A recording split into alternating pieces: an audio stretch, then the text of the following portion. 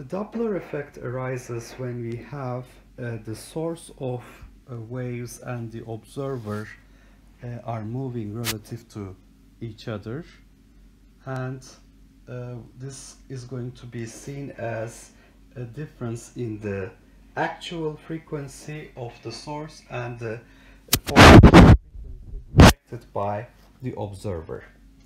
So first of all, we're going to see the effect when there is a relative motion. So shifts in the detected frequency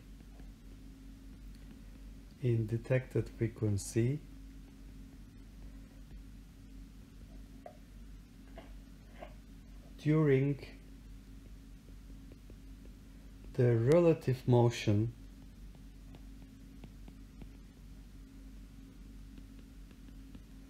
of the source and the observer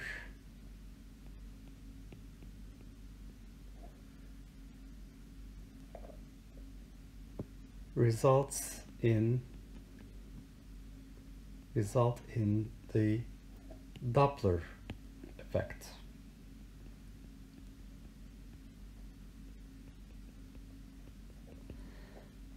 And for sound waves, basically we know that these waves are propagating in all directions with the speed of sound. So that's assuming that we have a point source here. So I call v the speed of sound. V is the speed of sound.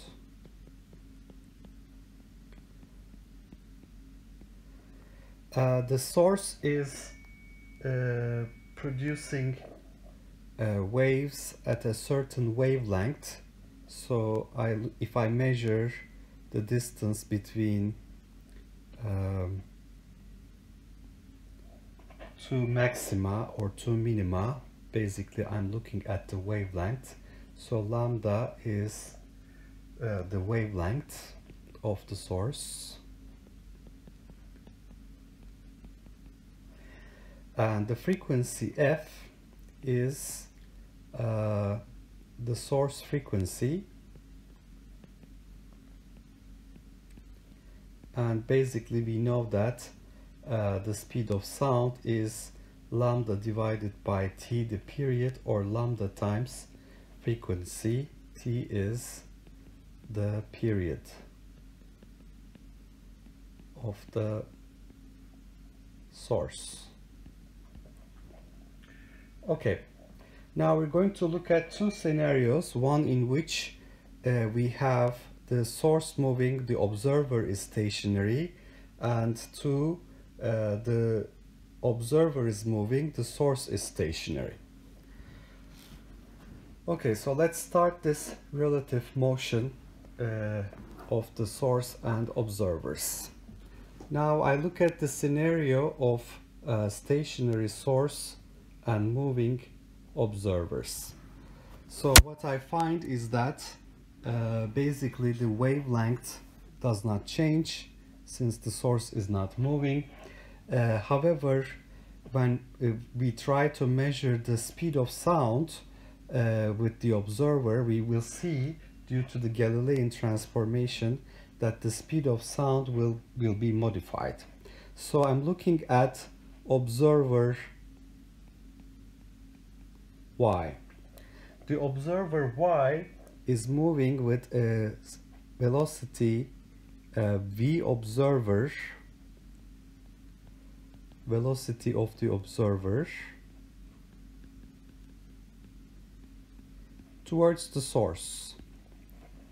Y is moving towards the source.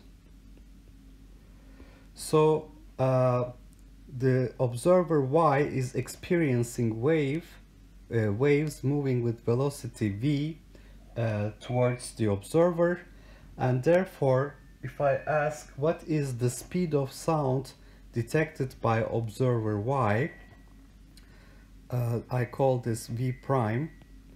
The sound velocity due to observer y, this is going to be v prime is equal to v plus v observer. And this comes from Galilean transformation.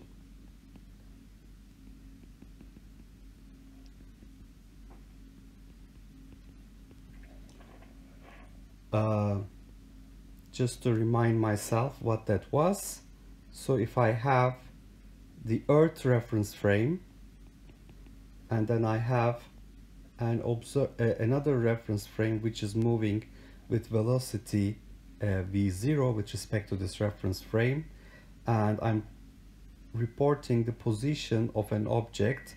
This is r, this is r prime, and in time interval t, the two origins have moved away from each other by v0 t. R is equal to r prime plus v0 t. So the velocity v in the Earth reference frame is velocity v prime in the moving reference frame plus v0 when I take the time derivative. So velocity v prime reported in the moving reference frame, it is velocity v minus v0. So what is v? The speed of sound is in v0 I hat direction. What is v0? It is v I hat direction, and v0, the velocity of the observer, is minus v0 I hat. So therefore the velocity detected by the observer y will be minus v0 plus v in I hat direction in that case. So if this is the case, if the observer is moving to the right and the waves are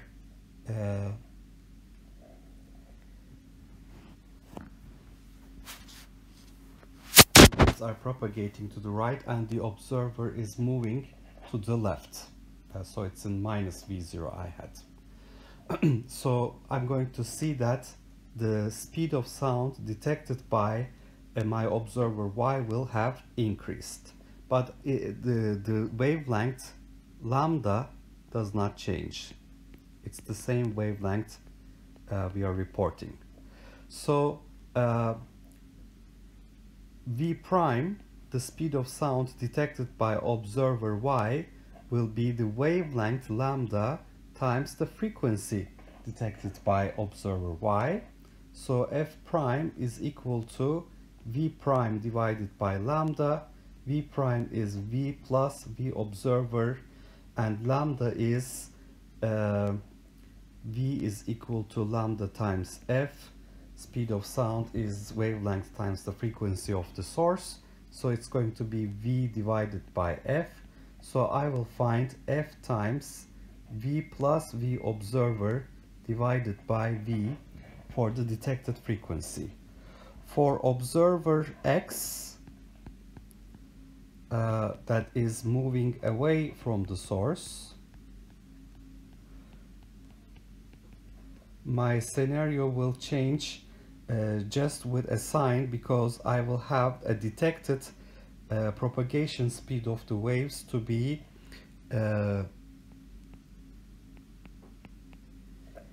v minus v0. Therefore, this is going to affect my answer. F prime is going to be f times v minus v observer divided by v. So if the observer is moving towards the source, the frequency of the waves detected is increasing. If the frequency f prime is greater than f, we say that this is blue shifted. And if the frequency is detected is decreasing, f prime is less than f, that's the case when the observer is moving away from the source. The spectrum is red shifted. This is an optical term that's used for electromagnetic waves. So you can remember this terminology when we talk about Doppler shifts of light, electromagnetic waves. Okay, so let's look at the other scenario where I have the source is moving away from the observer. So here I can basically summarize this result. F prime is F V plus or minus V observer divided by V. It's going to be plus when the observer is moving towards the source, and minus when the observer is moving away from the source. So if I look at the scenario where the observers are stationary and the source is moving towards the observer, the speed of sound detected by these two observers will be the same. So let's concentrate on observer A, stationary observer. The source is approaching. Now the speed of sound detected by observers A and B will be the same. So because they're not moving with respect to the source is moving towards them. The speed of sound detected is the same. But what does change, as you can see in the figure here, is the wavelength. And why does the wavelength change? So you can think about this. The wavelength lambda prime is the distance between two maxima. So let's say that the source has generated a maximum, and by the time it generates the second maximum, it has moved a distance v source times the period. So normally this would be lambda, the wavelength, but because it has moved a distance v source times the period in this time interval, the wavelength detected by observer A seems to have decreased. Alright, so this is basically lambda prime. The wavelength detected by observer A is lambda prime detected wavelength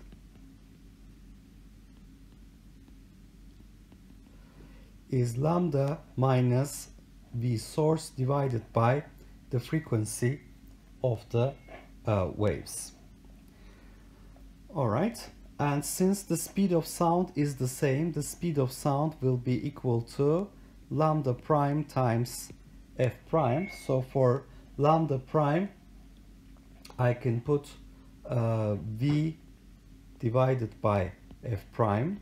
For lambda I can put v divided by f, and this is v source divided by f. V is equal to lambda f at the same time. So I have v divided by f prime is equal to 1 over f v minus v source. So basically I find that f prime is equal to f